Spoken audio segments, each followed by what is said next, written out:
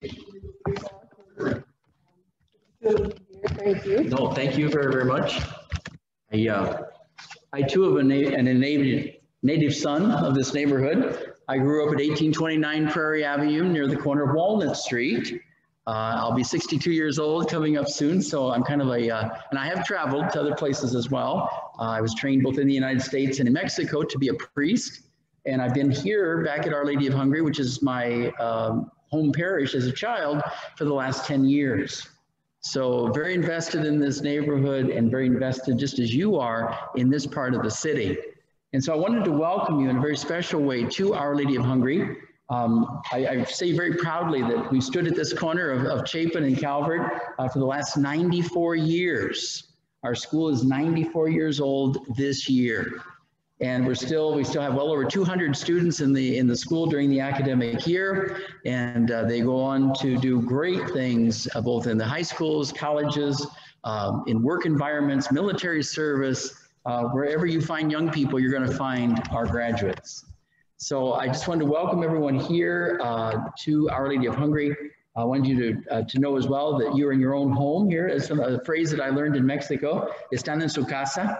And so I want you to feel comfortable here as well. Just a little bit of background here of our parish. It was founded by Hungarian immigrants back in the 1917, 1918, during a second great wave of immigration from Eastern Europe. The families predominantly settled near St. Stephen's, which is down on Thomas Street, off of Chapin, just to the west there. Right around 1919, 1920, the community became so large that a second church was founded as a mission. Our Lady of Hungary was founded as a mission, and it was situated at the corner of Sample and Chapin, where the big intersection is today. Many of you might remember Hutkins Tool and Die building that used to be there on that corner. That was the original corner that the mission of Our Lady of Hungary was situated on. The Studebaker brothers wanted that property back to develop it, obviously, for their business concerns. And so that little red brick church, which looked very similar to the red brick here of our school, was moved to the corner of Chapin and Calvert right around the year 1920, 1921. And it was done so with animals, if you can believe that. Yeah, they moved that little church with oxen. I don't know why, but I've heard that from several of the old timers here in the neighborhood. Since that time, that little church became outgrown again. And so after World War II, the much larger church, the church that we know of today as Our Lady of Hungary, was constructed. About 1948, groundbreaking, I think, was in late 1947. During the year 1948, the construction. And the church was dedicated Christmas of 1949. Everything in the church is original to the church. An interesting little fact, the church was built as a bomb shelter. The basement is double deep. There's 21 inches of cement under the main floor of the church, and that's deep into the basement there. When I came back to the parish in 2011, there was a room designated for fallout, had the old orange triangular signs on there for fallout. And I even found canned army rations from 1950, 1951 in the cupboards of that little room. There was a tank, I guess you'd say, a water tank about as tall as I am. And it said potable water. It was all rusted out, but it was still standing there from the 1950, 1951 era. So, but the church was built as a bomb shelter, and there's no way you can even drill through the floor. They said, well, we'd like to have air conditioning in the church, but several contractors have told me you'd have to go all the way to Chicago or to Toledo to get drills to even penetrate that floor. So not yet, huh? So anyway, once again, welcome. Your ideas, your thoughts, your action are so welcome here as we continue to grow the southwest portion of the city and make it even better. Thank you again.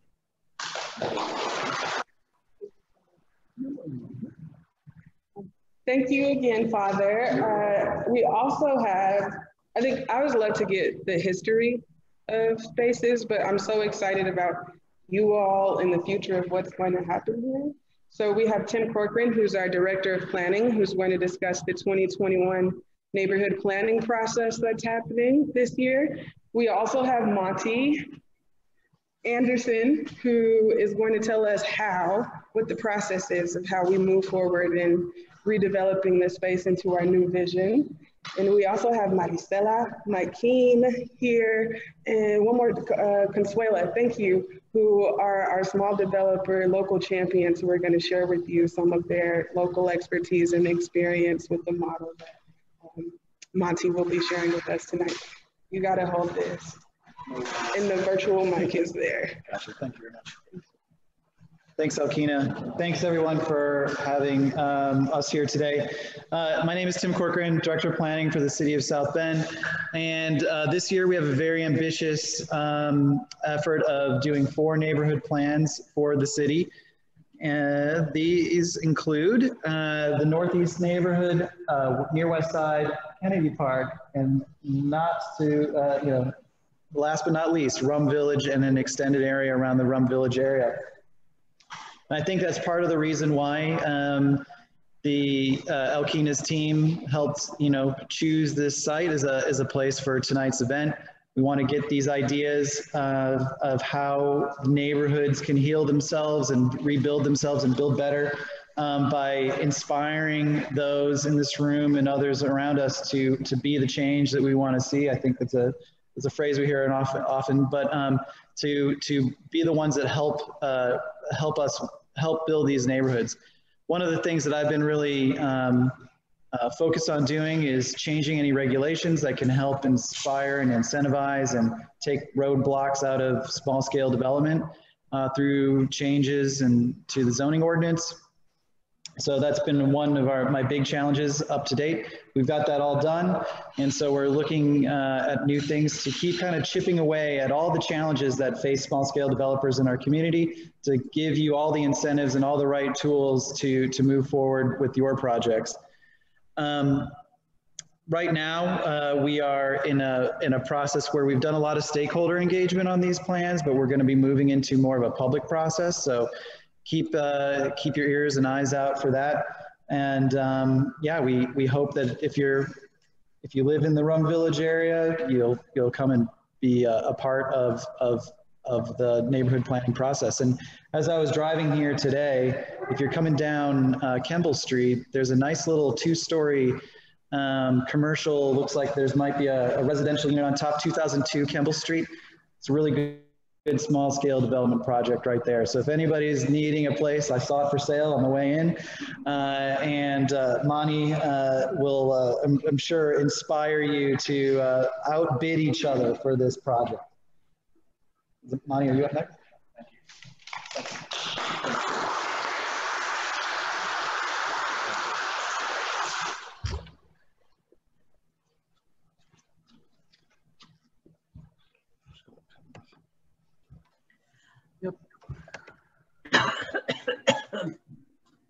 Okay, test. Thank you. Okay. Howdy, good evening. Thank y'all for coming out tonight. And okay, yeah, let me know if you can't hear me. If I get too quiet back there, just let me know. So thank you for coming out tonight. I'm Monty Anderson, and I'm actually not from South Bend. I'm from Dallas, Texas. And what is a Dallas Texan doing up here in South Bend? This has really become like my second home, because many of you I've gotten to know over the years and grown to know you and love South Bend. And I want to tell you something about your city. You know, when you're local in your city, sometimes you really don't see the good in the government or the politics and all of that stuff, right? I don't in my city, I don't. But let me tell you something. South Bend is doing some really cutting edge stuff. And if it wasn't for your city, I wouldn't be here and wouldn't have been here the last few years. And maybe Mike Keene and Consuelo Hawkins and Maricela, who you're going to hear from, maybe they wouldn't have been as far along as they are, and many others.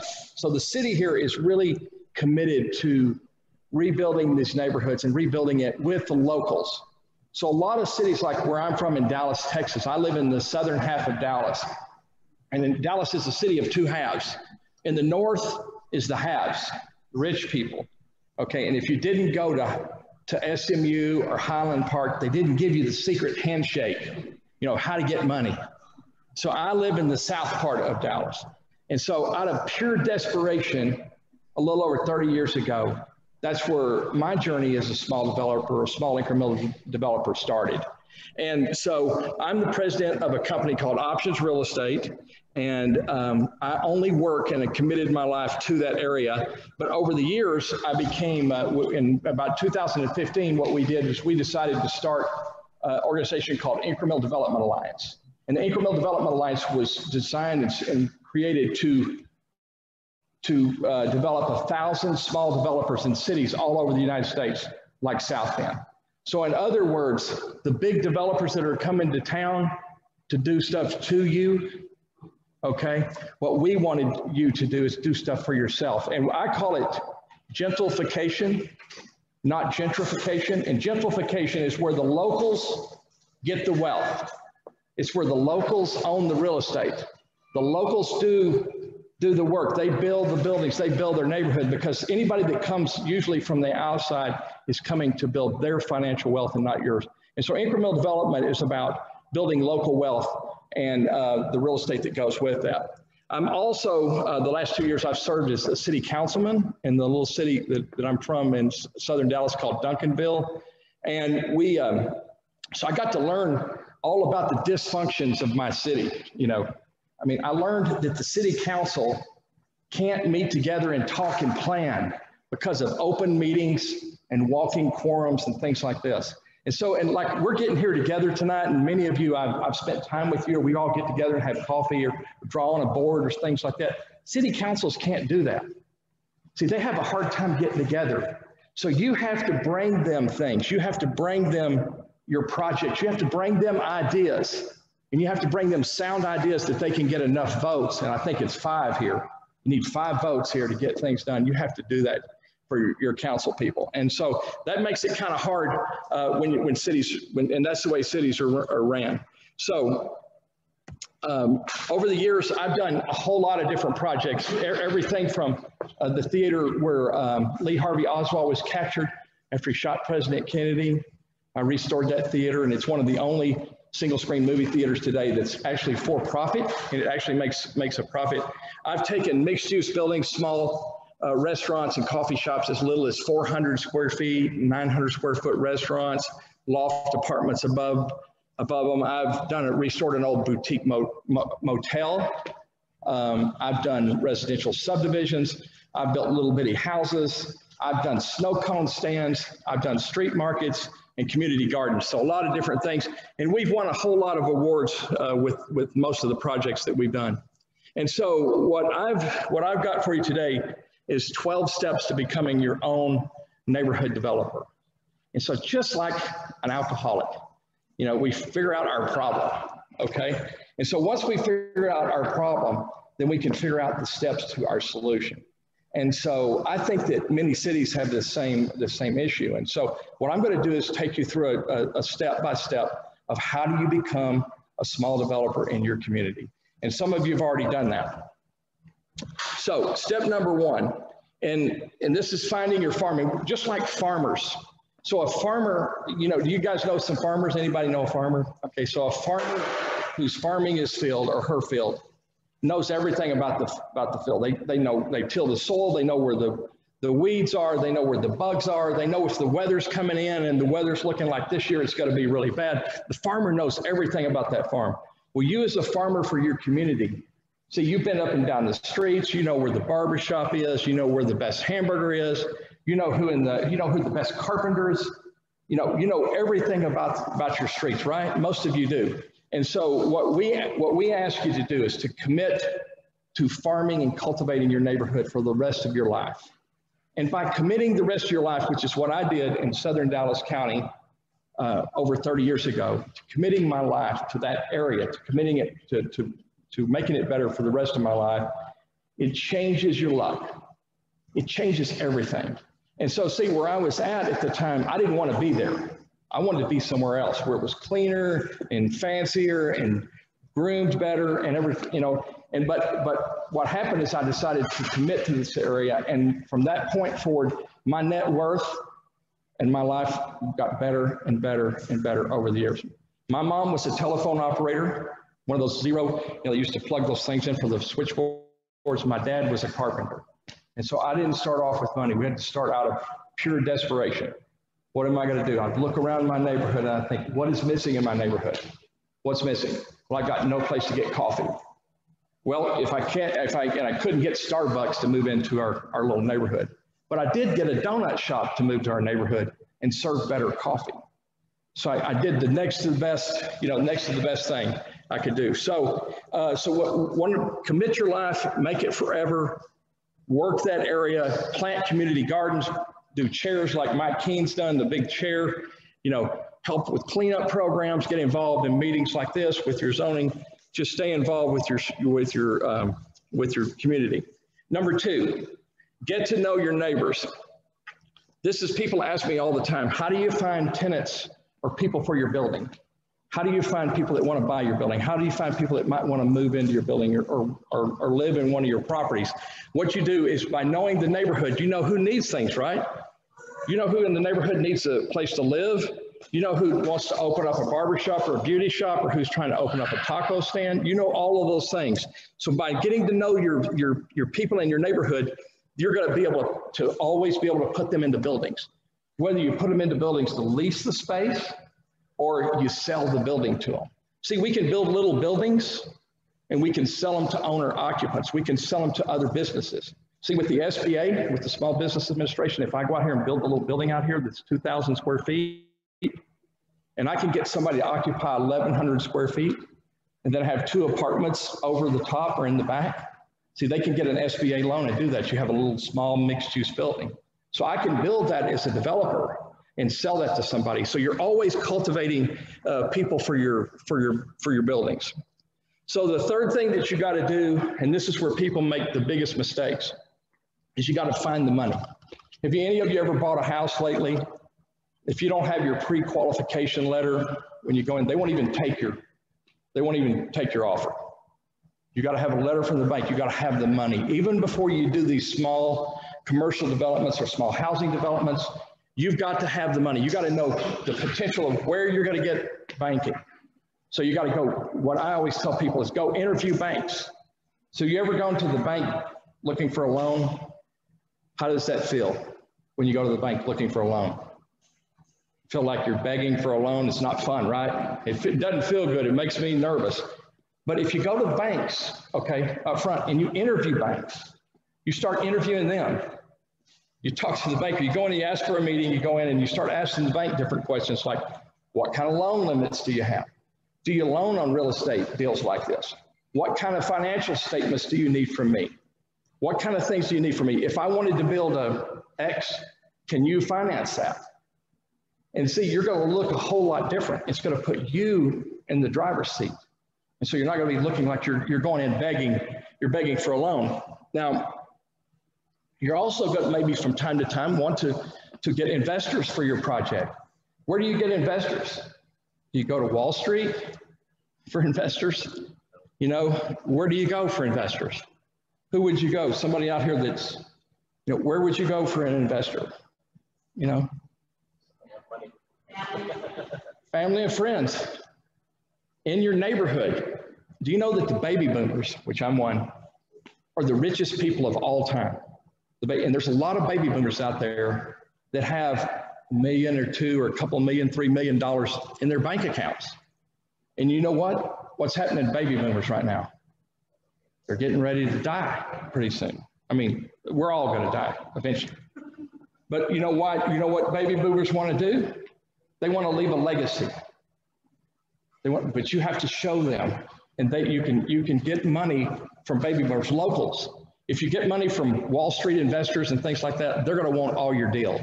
They're going to want like 90% of your deal. They're not going to just take a little piece of the deal. So you have local bankers like Notre Dame Credit Union and Resource One is Resource One. And then you have investors all over the city, and they're right here amongst you. And you just have to, how do you find an investor? If you don't know where there's money, you ask your attorney, you ask your CPA, you ask your banker, do you know of any investors that might want to work with me? And they know all kinds of people with money. And so this is a good starting place. Banks are really the best place to get money, and the local investors are the site is where you go next. So number four, you have to learn legal and accounting. This business, this is another big mistake that new small developers make all the time. You've got to get a good attorney. We have one here tonight who's helping some of our people, who's helping. And so if you sign a contract, you're out there and you start buying property and you're signing contracts and you're signing loan documents from a bank, should you trust those other people you're signing those contracts with, or trust the bank? I mean, you need someone that can advise you, that your attorney is on your side. If you have an attorney that represents you, you're going to look very much better with the banks and the other people, the investors that you deal with. You know, you also got to have a good CPA. This is a tricky business, and whether you buy properties in your own personal name, or you form an LLC, or you get into partners with Mike Keene or Marcella or Consuelo, you get into a partnership, you got to have the CPA and the attorney to help you with those things. And I say, trust no one. So business is tricky. Okay, you trust no one. So study how to form a partnership and close a deal. It's amazing to me, I mean, that people have got out here and they get into these contracts and they start to get in ownership of these deals. Mr. Attorneys, that happen a lot, and they've never consulted and then they're in trouble. So a lot of people, what they do is they'll go buy a property over here and they'll put some money down and they'll have a contract and they'll start working on this property or something. They haven't closed on it. They haven't completed the transaction, and come to find out there's 7 heirs in this family. One of them's in prison. One of them's died. They can't transfer the title. And so you've gotten all your hopes up, you got involved in this deal, and all of a sudden you can't do anything. So you got to have an attorney and you got to have a CPA. So number 5 is find a project to use as an experiment, okay? Start small, start really small. If you start small, what happens if you make a mistake is you don't lose everything. You just start small. So also what you want to do in this case is you don't want to do something that's got zoning changes when you're first starting. If you do, I mean, you want to do something you can do by right. In other words, don't try to go do a big zoning change that takes all neighborhood meetings and, you know, going to city council and all that. Don't do that. And you got to learn how to do a pro forma. Who in here knows what a pro forma is? Anybody know what a pro forma is? So a pro forma is a business plan, basically. A pro forma, and we're going to look at one in just a second. And if you've already done some of this, which some of you have, then keep moving. What's next? You want to always keep moving. And we'll talk about the flywheel in just a minute and how that works. So let's say you go buy this one little property. You went and bought a little house or a building. You bought it. The first thing you need to do is clean it out. Clean everything out. Clean the building up. Even if you buy a lot, clean the lot, trim the trees, because people in the neighborhood are going to start wondering what's going on here. So you clean it, get rid of everything. Once you clean the building out, once you clean the lot off, it's going to look a lot different, and you're going to be able to plan it better. So the first thing that you do when you get a piece of property like that is clean it a lot. Mike Keene will show you, he'll talk about it a little bit, what he did with the Ward Bakery building. And if anybody's gone by there lately, it's very clean. And all of a sudden, you can see what to do. You can see where to put doors, and you can see where to put a restaurant, and you can see different things. So the step number seven is to build your team. So this is a complex business, and you've got to have the right people. You probably got to have an architect. You may have to have an engineer. You're going to need to have some contractors. And while you're cultivating your neighborhood, see, while you're getting to know your neighborhood, and most of you that live in your neighborhoods already, you know who these people are. You know who the architects are, and the engineers and the contractors and the painters and the best plumber is. You know who they are. And make sure that they know that you'll be working small scale. So you don't want to go hire a big road paving company to come do a slab for a little house. You want to hire the right size contractor. So you want to build your team. You want to have all the right people on your team. It's very important. So now that you've got your team, so how do you plan the most effective way? And this is something that took me a long time to learn. I used to get an architect. Some of you may have done this. I have them do all these drawings and stuff. They'd get the drawings done, then I'd take the drawings and bid them. and then they'd come in twice what I had to spend, what I have, over the budget. They're way over the budget. So I found that if I get an architect and I'll get the carpenters and the steel workers and the plumbers and the air conditioning people all to come in together, and that we actually sit down at the table together and we start sketching and deciding what we're going to do, you can save a lot of money and a lot of time and a lot of headaches, because you could spend $20,000 or $30,000 on architectural plans many times and still be, and it just be wasted, because you got to have this team. So you're no longer alone. So if you feel overwhelmed in this business, you've got all these people backing you up. So you're going to look smart if you have the right people around you. You have your attorney, you have your CPA, you have a good architect, you have good engineers, you got a really trusty carpenter, you got to have a good carpenter. And just to show you how this works, one day I was building this one building, and the steel worker was out there, and it was a 2-story building, and I'm walking around the building, and the steel worker said to me, this is a guy, the steel workers, they think they're kind of tough guys anyway, usually steel workers do. And so he's standing around out there, and he said, I came by, and he goes, yeah, the people, it's my building. He said, the people that own this building are a bunch of dumb A's. I won't say it, I won't cut. A bunch of dumb, And I said, oh yeah, tell me more. He said, yeah, if they would have just done this and this and this, I could have saved them $100,000. I said, hold it right there. I went and got my engineer and architect and came back, and sure enough, his ideas saved us, not $100,000, but about $75,000 on this building. Saved us that. The guy with the welding rig out there. So, these are the people that do this work, and I like to take them through my buildings when I'm first planning them. And I have the architect following us, the carpenter, and we're saying, move this, change this, do this. And everybody's on the same page, and you're talking. It's a very effective way to plan to get this work done. So the next thing you do is, number 9, is you set up a construction management system. Okay, and do you need to hire a general contractor? Or are you just doing a bathroom remodel? Can you do that yourself? What do you do? And so some of us in this business, we have to become our own general contractors.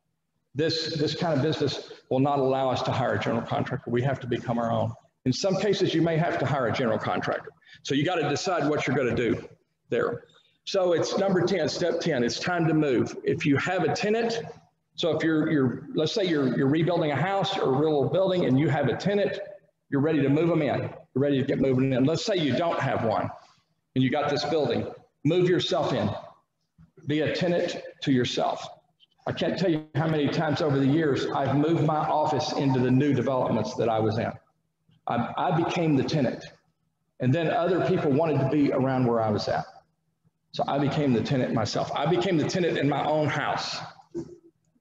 So you can put your office there, you can put your workout studio there, you can put your bakery there, you can put whatever, you put all of those things in your own place. Number 11, learn to manage your property. And it's okay if you're not the best at doing everything. So you hire people. When I first started, I had 2 people. I had a bookkeeper helping me manage, and a maintenance person, part-time. Both of them are helping me, and that's all I have. That was my management people. And over the years now, I've got a CFO, I've got bookkeepers, property managers, leasing agents, and that can build incrementally over time. It can build. And then number 12, you help others. And this is the real part about incremental development that we do. We committed a long time to help create 1,000 small developers in other cities. And so we share this information. When we leave today, Mike and Marcella and Consuelo have information that they share, that they're going to share with you. And so we share with each other. So how do you get started in this business if you've got nothing? Let's say that you said to me, Monty, I'm ready to start doing this in my neighborhood. And let's say you have no skills. I'm going to assume that somebody's got no skills. And I said, well, what have you been doing? I've been cleaning parking lots. Okay, cleaning parking lots is a valuable thing. If you own properties, keeping your parking lot is clean. And this is a real story. And I have a guy who was a parking lot cleaner. And I talked to him about this, and he was traveling all over the place. And I said, pick you a farm to clean parking lots. Okay, pick you a farm. He picked the area around his home. He started cleaning parking lots for all these people that own buildings. And he cleaned parking lots, and he started cranking what we call the flywheel. See, this is a flywheel. You know what a flywheel is? We're old enough here, most of us, that flywheel's on the car, and as you get it going, it goes faster and faster and faster. And so he cleaned parking lots all over the place, and he cleaned parking lots for building owners. Well, what happened? A building owner came to him and said, I want to sell my building. Do you know anybody who wants to buy it? And he bought the building, and he became a small developer as a parking lot cleaner. So over time, he had more buildings, and he still kept cleaning parking lots. I started off as a realtor, leasing spaces, leasing commercial spaces. I would run around and lease spaces for other people and get money and sell and broker buildings. I started doing that. And in the beginning, I didn't own anything, and I leased all for other people. And today, I lease now, I'm like 85% for myself. So if you're an architect, you can get into the flywheel. A local architect can start to represent like a lot of the people in their neighborhood. An attorney can get into the flywheel. A property manager can get into the flywheel. A carpenter can get into the flywheel. One of the things that I dream about a lot is that one day I'll pull up on a construction site and I'll say, where is the developer? And somebody will say to me, there he is up in the rafters with his tool belt on. So why shouldn't the carpenter or the plumber or the painter get to do the development and make the money there? So you want to get into the flywheel. So what I do here in my business is I do leasing and manage property management and construction. And so I make money off my own projects doing that. So we're going to look at a little bit of a financial analysis quickly and get to them, but this is the essentials. This is how buildings make money. So you want to seek, professional advice all the time, but we're going to learn here about construction and development cost, sales and rental prices across different units. We're going to learn how to market expectations on the units at the price points. So here's the inputs you need.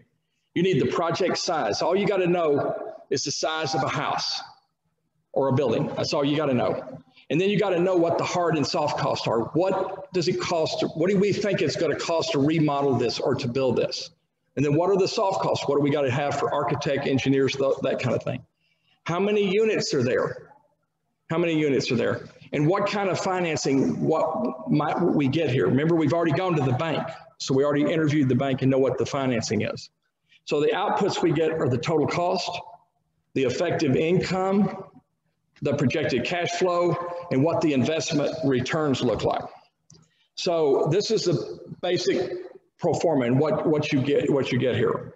So a building for rent is that rent collections, total rent income, and then operating expenses, taxes and insurance and common area maintenance. People make mistakes on this all the time. They don't get the right things. The debt service, that's your loan, debt payments. And that equals when you take the rent minus the operating expenses minus the debt, that gives you the annual cash flow, what you have in your pocket at the end of the day. If you're building buildings for sale, so you figure out what you can sell something for, what are the commissions, what was your loan amount, and then that's what your cash flow is. So in this business, say you can build and lease, or you can build and sell. Because in the beginning, I didn't have enough money to build and hold and lease. I had to use my credit. So I had to build and sell and build and sell and build up. We're not house flippers, okay? We're really town builders, because we're more than just interested in the money. We're interested in our community being built. So the rental pro forma is, here's just the terms, potential income. That's the potential it has. That's the highest potential. And the vacancy and non-payment will give us an adjusted gross income. The operating expenses equals the net operating income. This number right here, this net operating income, that's how buildings are valued. See, this building, and this doesn't count against you. Like if you go buy a house, okay, they look at your personal income, okay, to see if you can afford the house. In a building, they look at how much money the building will make. And that's how they do this. And minus the debt service equals the cash flow. So this is a little example of a building. See, this was an old post office. So you've got buildings like this, right? This is 2,500 square foot building. And so the payments on this building, or the income on this building is, I was looking at it two ways. One, just to refurbish it like it is, and one is I'd put 2 units on the top. That's option number 1 and option number 2. And so you see the top two lines equal the third line, which is equals the gross income of the building, minus the vacancy, minus the taxes and the operating expenses. And you see at the bottom the net operating income of 22,000 if I don't put the apartments on top, and 38,000 if I put the apartments on top. So we project the cost. Option number one, if I don't put them on, I have to invest. I'm investing $200,000. If I put the apartments on, I'm investing $430,000. So see, I may want to put apartments on top of a building, but I may not be able to afford to do that. So I may not be at that point yet. And then the projected soft costs, these are the soft costs again are architect's fees and interim and interest while you're building it, and taxes and mowing and cleaning. And so on one side is 48,000 and one side's 90,000. And then you've got soft cost, and then you've got your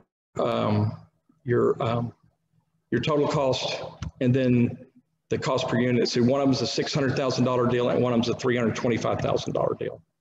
So the down payment on option number one with no units is 81,000. Option number two is 150,000. And the loan amount. So where am I going to get $81,000 building like this, or much less 150,000? So remember back at the beginning, we talked about the baby boomers. So if you had 3 baby boomers that give you 25,000 apiece, or you've got 3 people that'll give you, you can break it down, and that's what we show you how to do. And so then you have your monthly debt service on one, which is $1,350 and $2,400 on the other one, and then your annual debt service, and it gives you your cash flow. You can see there at the bottom you have cash flow of $5,500 or $8,000. So then you can start to decide what you're going to do. So what you can afford to do. So these are kind of, this looks complicated when you look at it for the first time, but it's actually very simple. So then you look at your cash on cash return. A lot of times when we're building in our own communities in the very beginning, it's not very good. It's not, the prices are low, and you can see it's not a very high cash return, 7% or 5%. But over time, if you work in your neighborhood in that flywheel, these will get bigger, and they will get bigger, and they will get bigger over time. So this is what we did here. So we put 2 apartments on top of this building. Said it took no new roads, no new sewer, no new infrastructure, and the city got, you know, a $600,000 building on a little bitty lot.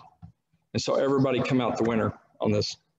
So again, back to the project inputs. If you know these few things, project size, the hard and soft cost, the unit scenario, and the financing, then you can get these other things. You'll get the total cost, the effective income, the projected cash flow, and how it works as an investment.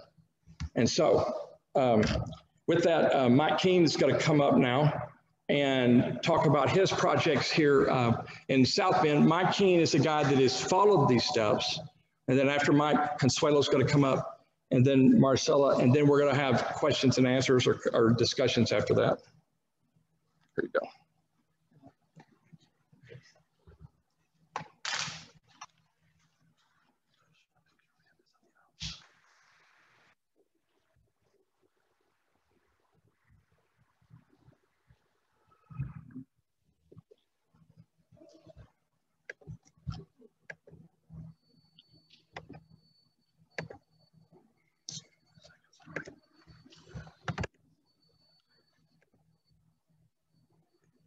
I'm going to take a short technical break here.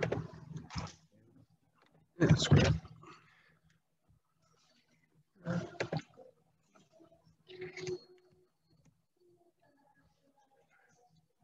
All right, you're good.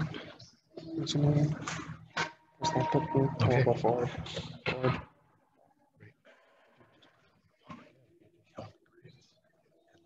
Need your pen, but it out. You want to put this in your pocket so you don't have to strand it? Okay, thank you all.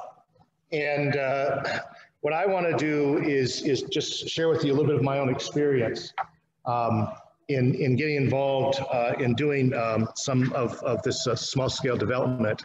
And so what I want to do is talk to you a little bit about my story, how I got into doing this, and then some of the steps that were along the way. But about 5 years ago now, I was a college professor.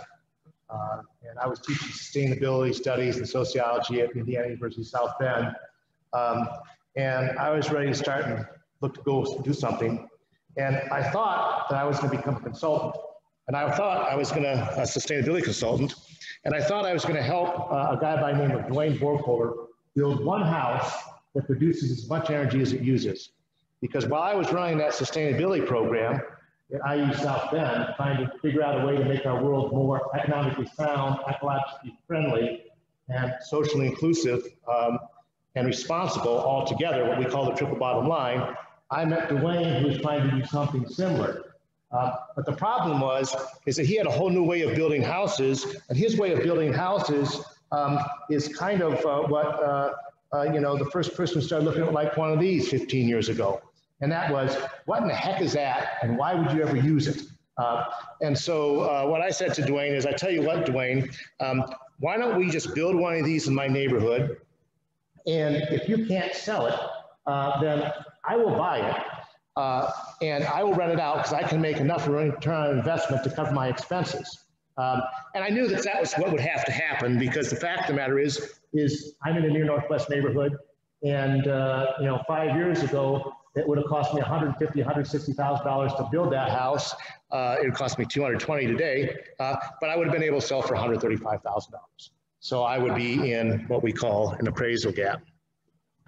And then we were talking about doing this, and we talked to Kathy Schuth at the Local Cup, which is a community coffee shop that we have on weekends over there in our neighborhood, my farm. And Kathy said, hey, Mike, we've got 3 lots. How would you like to build on 3 lots and not just one? I said, sure, we'll build on one, but now I've got 3 houses I'm going to build that are not going to be able to pay for what they cost. So, okay, we're going to think about that. And then what we found out after that was Habitat for Humanity, they owned another 4 lots. This was a triangle in our neighborhood that had 13 houses on it, but now it had 7. And there was 6 empty lots there. And so we go to talk with Habitat for Humanity. You know what Habitat says? Hey, Mike, would you like us to sell you our lots? I'm going, no. I already got 3. I know. But what we says, we'll do this. My partner Dwayne says, we'll teach you how to use our same building system so that your Habitat families can have the same high performance net zero houses as our market rate families. And by the way, Dwayne gave him a $25,000 discount on each of those packages. And we actually got Habitat to build our first 5 houses in the neighborhood. But here was the problem. Right around the corner from all of this was this building here, the old Freppin's Flower Shop. My stepson used to get his boutonnieres at that place. And it was being used basically as a flop house. Probably they were making drugs and junk all over the place. Well, how am I going to get anybody to rent or buy a brand new house, no matter how high performance, if that's sitting around the corner? So we made a deal to purchase that and renovate it. And that actually became my first project.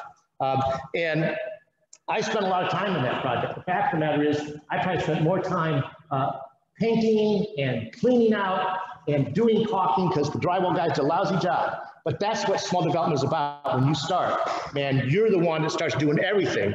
Because, it takes a while to build a team like Monty's got, or even, a team like Consuela's. Consuela's got a good support team too. Well, the problem was right next door to that was this.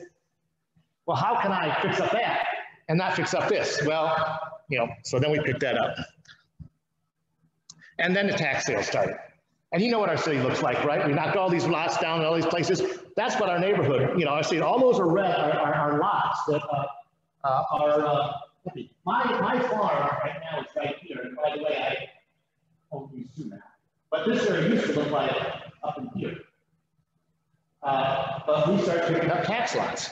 So before I had been 6 months out of the university, thinking I was going to become a sustainability consultant, I owned 7 vacant lots, and I owned a building, and I had a commitment to build 3 new houses.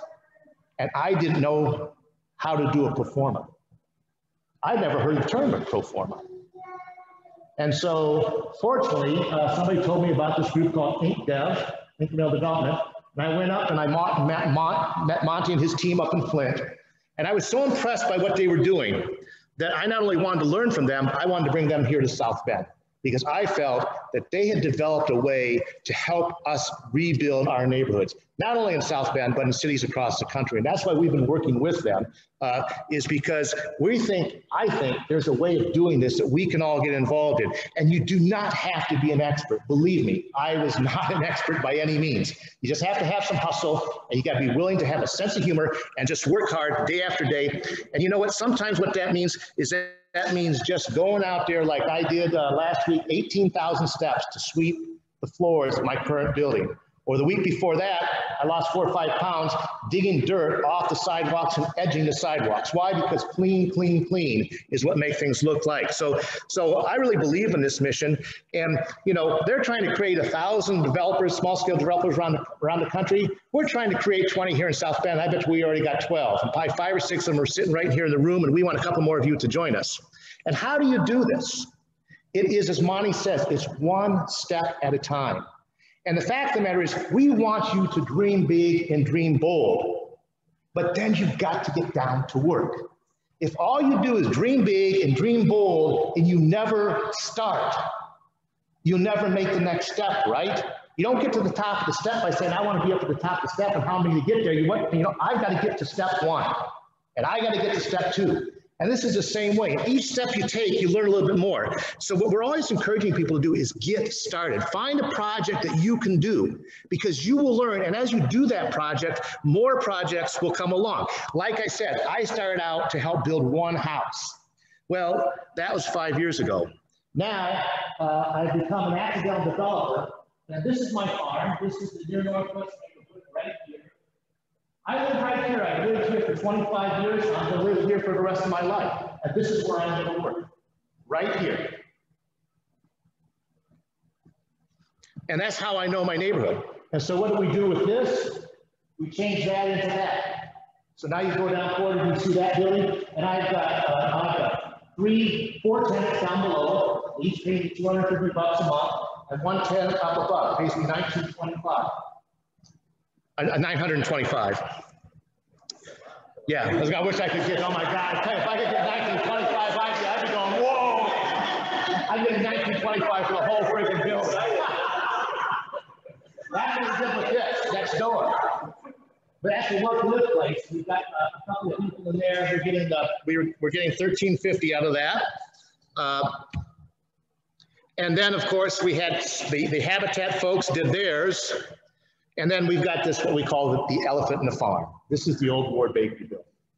And that has been sitting there forever, a neighborhood nuisance, bringing the entire neighborhood down. It ought to be a crime. People like that ought to be, they should have their wealth taken away, or they should be thrown in jail.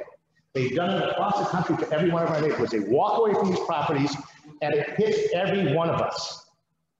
And yet we let them do it. The NNN tried to put affordable housing with tax credit advance in that building 6 years in a row. The last year, they had to come to me to get that, because I had bought 2 vacant lots and needed for a parking lot. And you know what I said to them? I said, I will give you an MOU and I will sell you this parking lot for $1 a piece, just because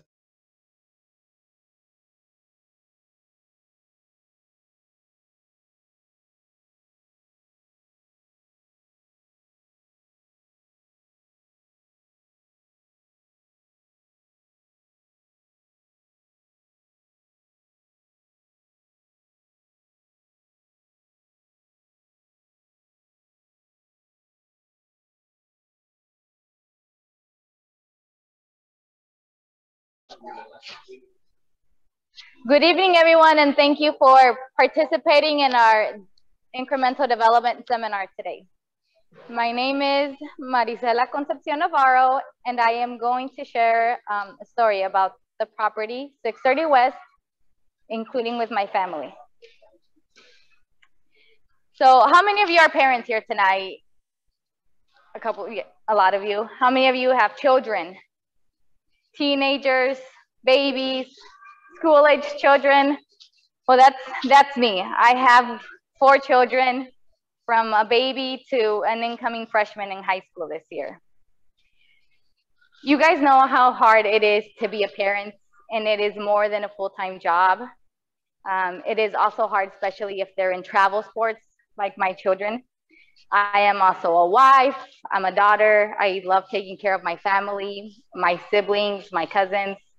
I'm an aunt, and I'm a cousin. I really enjoy being there for my family, and I always try to show them that I care. I also have a full-time job with the South Bend School Corporation that requires me to travel throughout the week across 22 northern Indiana counties. I work with migrant families across northern Indiana. So as you can see, I am pretty busy.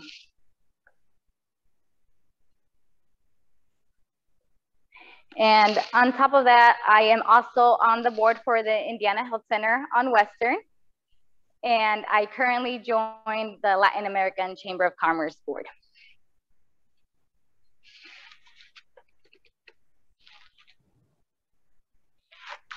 I also am part of the South Bend Fort Wayne Diocese, and we attend a different church in Spanish and in English, almost a different one every week. I'm also part of the Vincentians group, where we deliver food for St. Vincent de Paul to families in need in our community. And one of the other big things I do is I have a trucking company with my brother and my father. So they work under my authority, and I manage to find time to do all of this. And my most new project is 630 West. So this is the 630 West building. It is a mixed-use apartment building. I created Navarro Properties along with my family in March of 2021. I created it along with my father, Jorge, my mother, Marisela, my brother, Victor, and myself. My parents acquired the mixed-use apartment building in 2006. The original purpose was to create a cheese factory in this building while renting the 2 apartments in the back. But of course, God has his own plan for us, and that never worked out. And I am glad it didn't work out, because in 2010, my parents were on a land contract, and they spent over $30,000 in 2 years on this land contract for a house that was never theirs. And they lost the house. So I understand how some people feel about land contracts, especially in our neighborhoods. So we ended up moving here to 630 West, and instead of having it as the 2 apartments, we just created a single residential building that we used to live in, and this has been our home ever since. At one point, I believe there was 12 of us there, because my parents always welcome anyone who needs a home, and I'm thankful that they have showed me to care for others.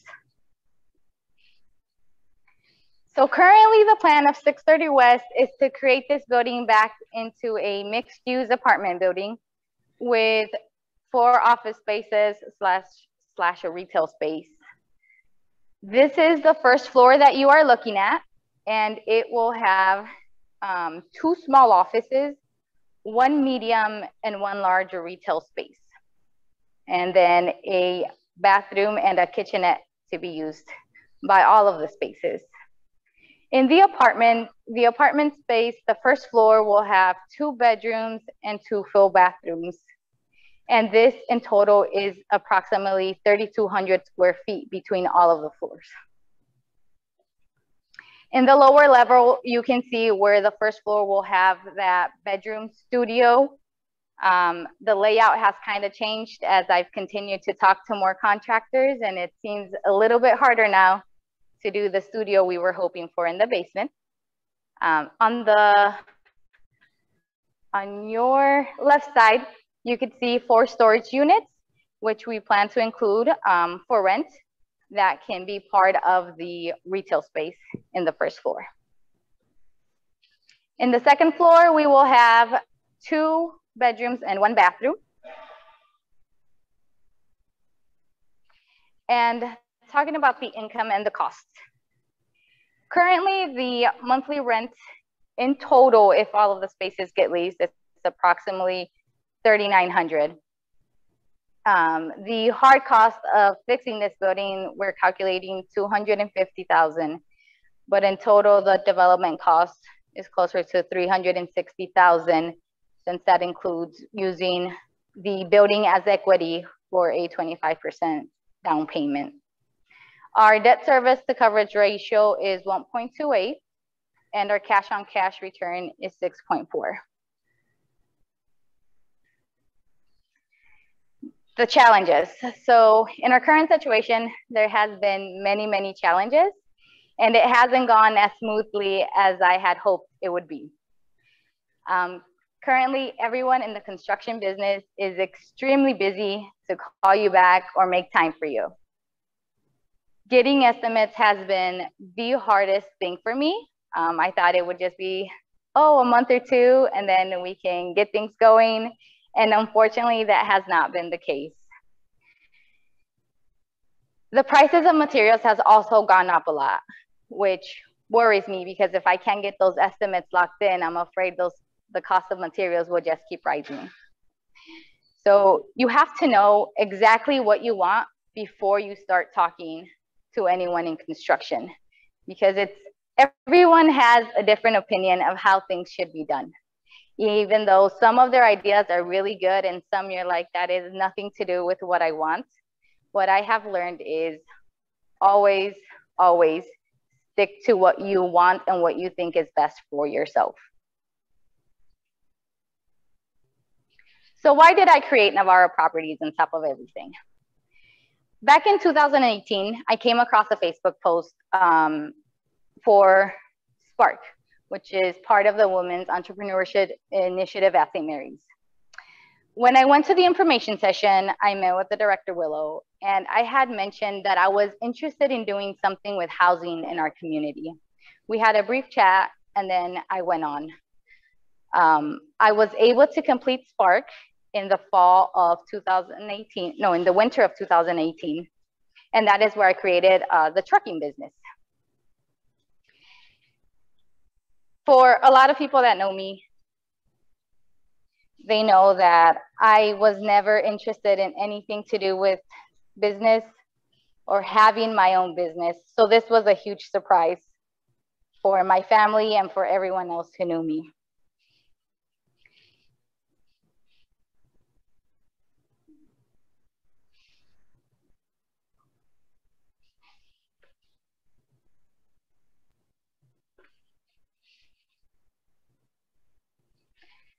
So then in July of 2020, I received a call and an information session from Willow about incremental development. And they asked me if I wanted to be a part of it. I had just had my son in February and he was only 4 months old. I was like, this is a lot on top of everything that I'm already doing. I don't think it's gonna be feasible for me to do anything with it. So then I get another call from Jim. And he says, everything will be virtual. We will be with you 100% of the time. We're gonna take this step by step. He's like, I really think you would be great at this. And after much consideration, I was like, you know what, let me just try it and see what happens. You learn from every experience. So I did it. I finished in the incremental development. I was part of the first cohort. And in January of this year, we presented. And I was very excited, and my next step is now getting the estimates and going to talk to a bank. What I learned from incremental development was that you have to care about your neighborhood so that you can farm it. If you are not interested in making the city a better place, then these 12 steps will not work for you. And what I found out is that I was very tired of seeing the neighborhoods get destroyed. I grew up on the south side of town. So I was behind Studebaker, Riley High School in that area. And for college, I went to IUSB, and this is where I lived on the Rim Village side of town. And it's just very sad to see that many of the kids will not grow up knowing the kids in the neighborhood because they do not go to the same school. It is sad to see that it is scary to walk your neighborhood. It is scary to send kids on the bus because the neighborhoods are sometimes really bad.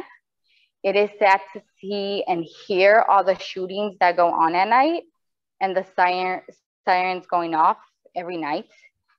So I wanted to do this because I care about South Bend. I want to make it a safe place again. And I want our neighborhoods to be walkable again.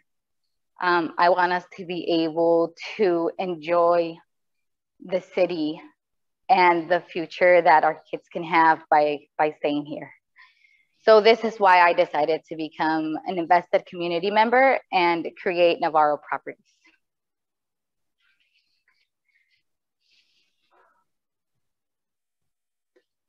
And that is all. Thank you.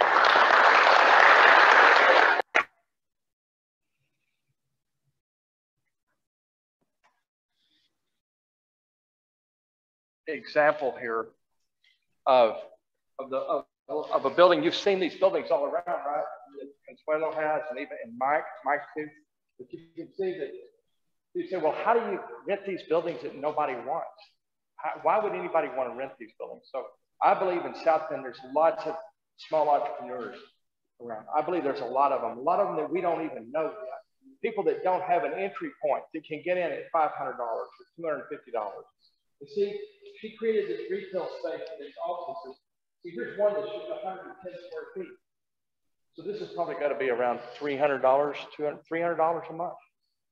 And another one is the same way. So she's got to, again, by taking these buildings and reusing them and changing them, the shapes of the insides, they're making them viable, financially viable, and rentable to the neighborhoods. And besides that, office space is changing because of Zoom and COVID, and retail is all changing, right?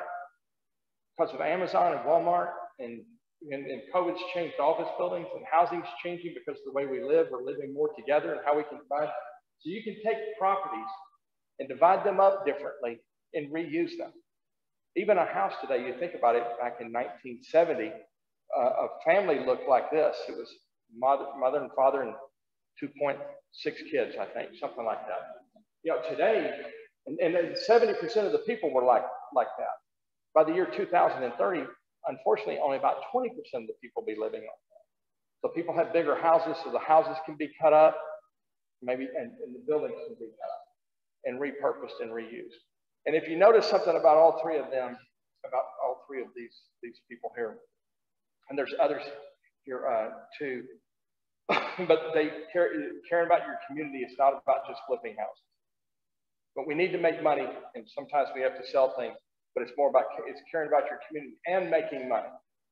So I call it conscious capitalism, if you will. But it's Mike calls it, what do you call it? Market sensitive socialism. Market sensitive socialism. So he and I come from the right and left.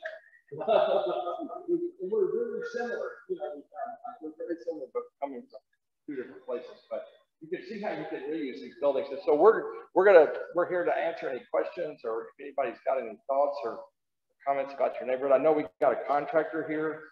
We have an attorney here. Then there's Ann from Sibley, who's also gone through and doing her own project at Sibley. And so we got, you know, there's other people. You can get into this business being any different way. You can be, you know, you can be in transportation, you can be a professor, you can be an attorney, you can do, you know, there's a lot of ways to get. A contractor is a really good way to be in this business, because that's one of the hardest things to do right now. A leasing agent is also a good way to get into this business. Anybody? Any questions? Or?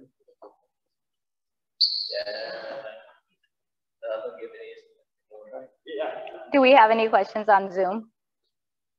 For either Consuelo or Mike, I invite you guys to join me. So in case anyone has any questions.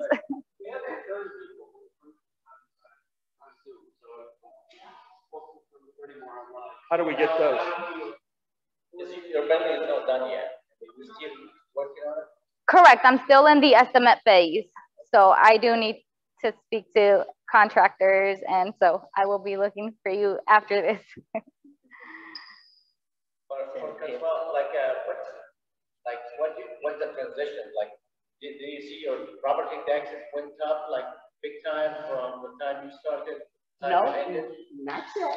Do you want to wear this? They were having trouble hearing you. Oh. No, not yet. I have not seen the property taxes go up, but it is something, you know, we know may be coming, you know, so that's part of the strategy too, of putting all this together. So taxes do have to go up some, but hopefully people have more wealth. You know, this will build more wealth for families, and then you can pay more taxes so the city can fix sidewalks and streets. Because these vacant lots don't create a lot of tax, you know, so it's hard to fix the streets and the sidewalks when you have, like Mike showed on his tax. Yeah, you saw that ramp up on Mike's taxes, and that's really not like anybody's taxes going up. That's just like there's people on land that weren't there.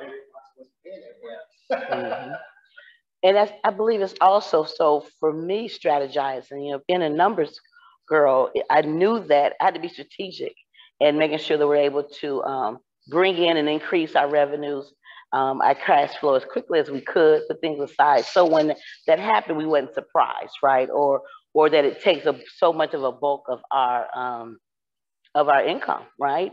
And then also though too, and then strategically, that's why you have that plan, you buy and hope for us being able to then turn around and sell them to our tenants.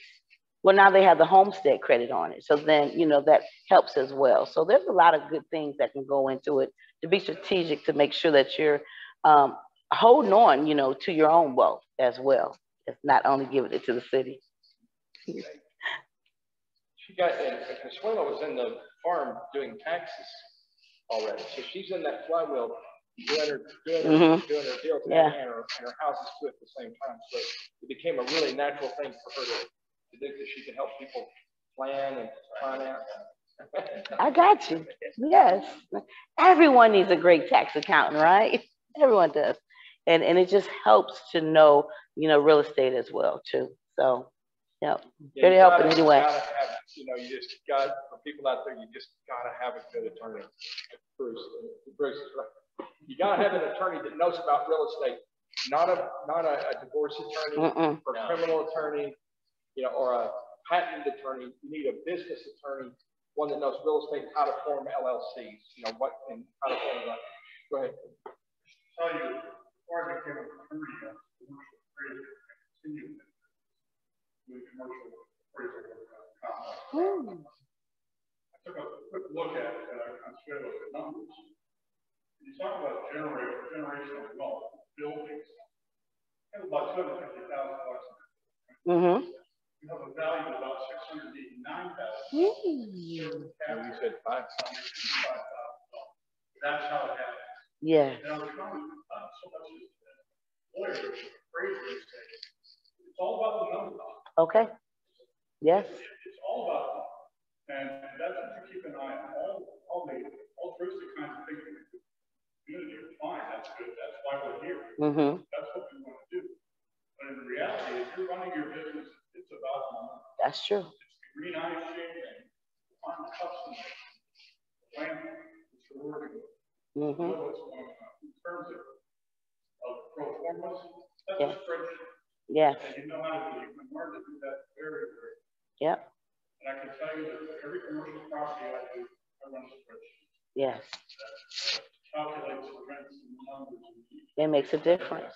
So you calculated on an 8 cap, and so we were looking at a 10. So that's good. Right now you can find cap rates from 60s and 70s. There's not enough product out.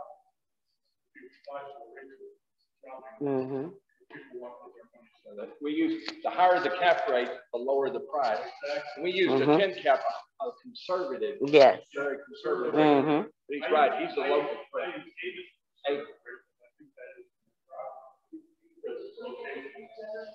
Nice.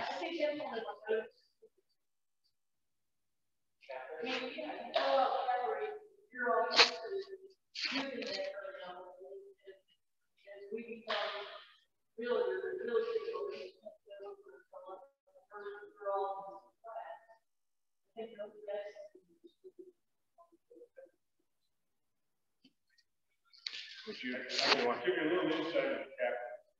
It's magic with numbers. Okay, cap rates are a derivative of market interest rates, expected yields on the investment. A bunch of things go into cap rates. The best way to determine what the cap rate is to look at existing sales of commercial buildings, because the net operating income divided by the value of sales is the cap rate. So that's why we use. So if you can, a cap rate is what the appraisers use to evaluate these properties. And it's as if you paid cash for a property. If I said, I'll pay, I want to find me a property that I can get a 10% return on.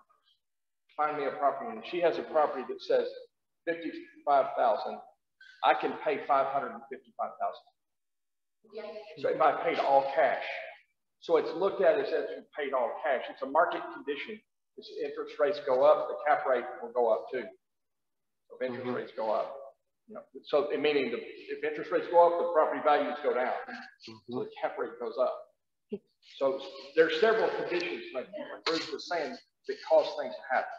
Right now we're in a crazy, weird time with inflation going like crazy. Capital gains is being talked about and going up, and going up 30% or something like that, or crazy.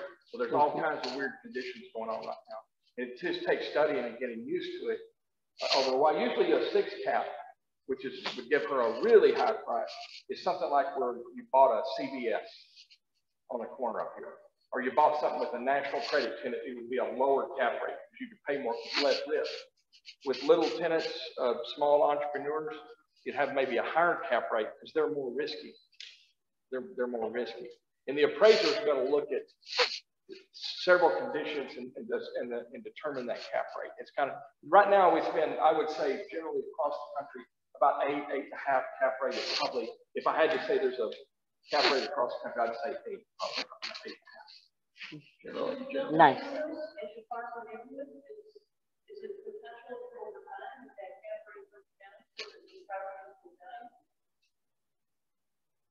Like a smaller building, we're reducing the risk because of the limited environment. It depends. It depends on how cheap money is. Like if money gets cheaper and cheaper and cheaper, cap rates are going to go down. Because you can pay more. So right now, if you buy like a $275,000 house right now, your payments are only like $1,100 a month or something like that. Yeah, so money's nearly free. So if money goes down to 2 or 3%, the cap rate's likely to go down with that. Likely to. I'm not saying for sure because there's lots of different conditions that cause that to do. We have a Good question question. from online. This session has been on small scale developing. What about small scale investing? Are there plans in South Bend to help match those boomers, etc., with people with ideas? Some of us may want to be small scale investors in our town, but not be the developer. Actually, Mike, you were literally just Marty and I were just talking about that yesterday. What we want to try to do is identify exactly that, a group of folks who would be interested in doing some of that kind of investment, so that we can match those folks up, because money is almost free, but you only can get it if you don't need it. Good point. That's the challenge. Good point. Part of the reason for that is that standard ways you get money, if you're getting it through banks, particularly traditional banks, they have certain kinds of requirements about collateral. If your building is not in very good shape, then there's not much collateral. So then they want free leasing. So if you don't have a building that looks pretty good, you don't get the free leasing. So now how do I get the money to get the free lease?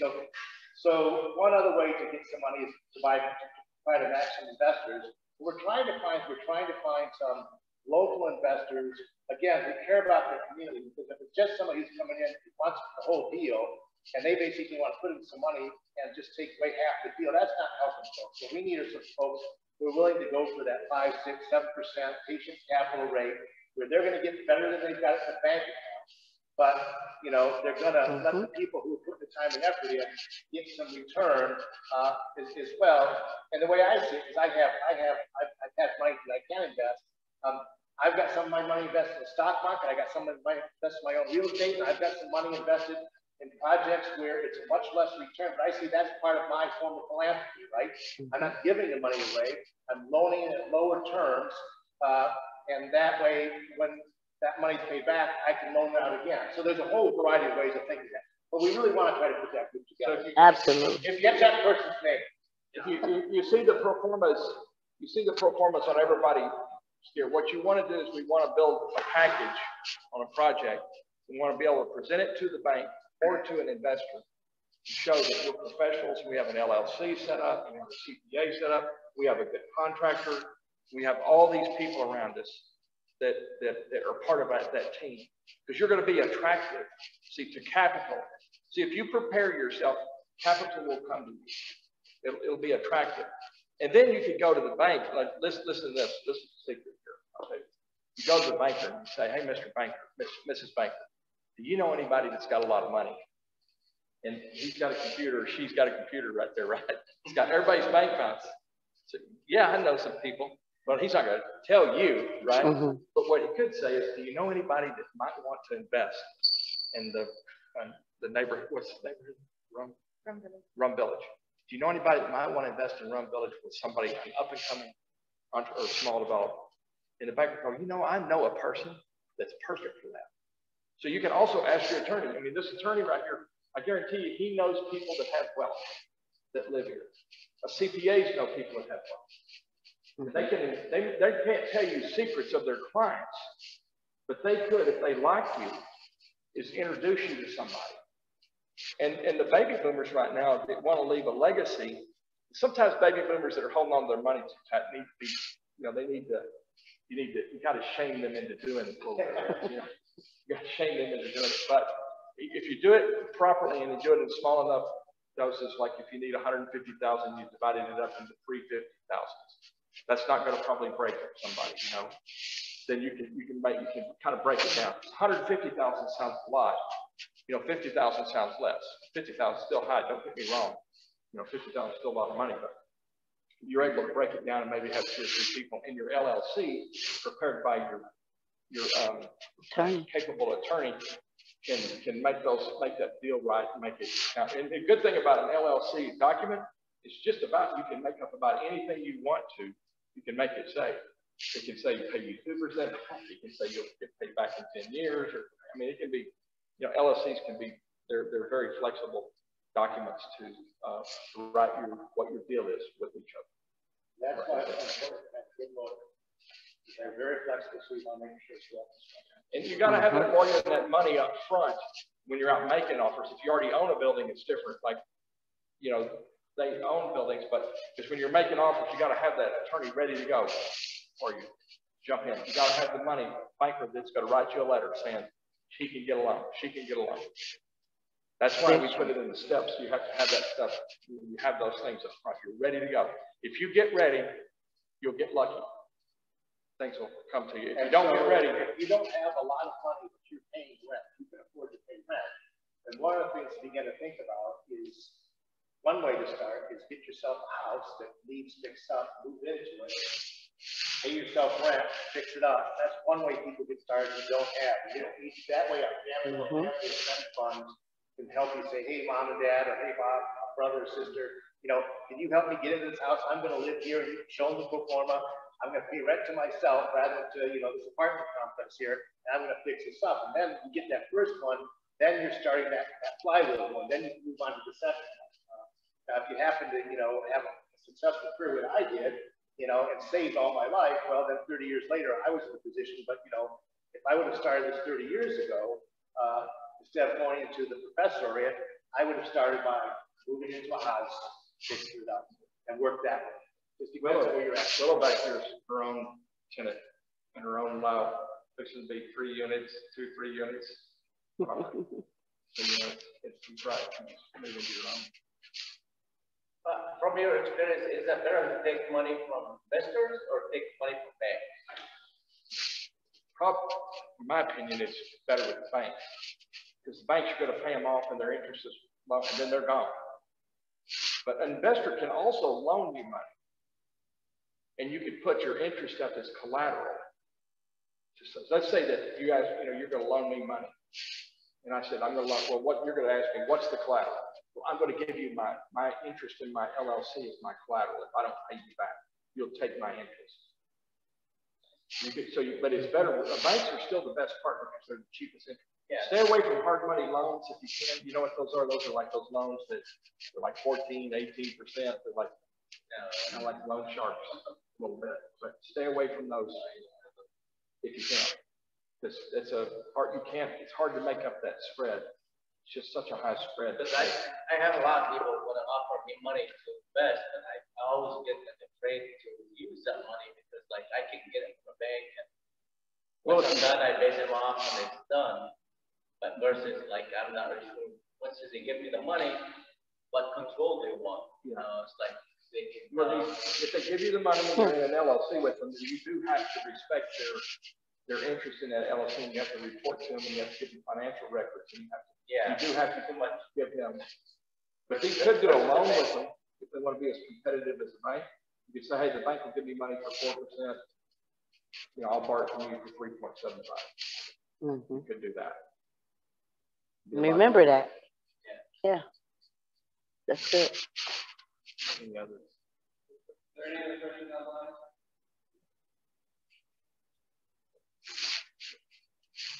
Well, we can end early. There's a lot of food in the back. Thank you, everyone. Marty, one last thing.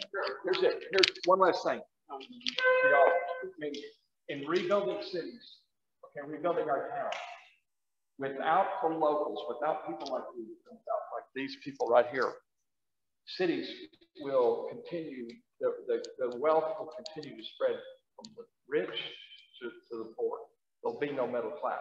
And that's what we're talking about here, is building middle class wealth back again, and having, and cities will be much more vibrant and creative when the locals own the real estate, when the locals own their real estate and businesses. So we're asking you to do this kind of work, to come do this kind of work with us, because South Bend needs that. South Bend needs that to move into the next century, move into our grandkids' lives. Then I want to, like my grandkids, I'm always like, they're going to ask me one day, well, what did you do about this when I'm older? When they get older, what did you just make money? Did you just build these crappy shopping centers, or did you really care about us? So that's what this is about. It's about doing that and making money. If you don't make money, you can't do it again. You can only do it once. If you don't make money, you got to make money to be able to keep doing it, keep rolling. So, and thanks Marty and Alkina for having us today. Appreciate it. And South Bend and Tim Fortman. Yeah. Tim Fortman over here. We got some really good people who care about their city of life. Thank you, Tim. And our councilwoman is here tonight. Yes, okay.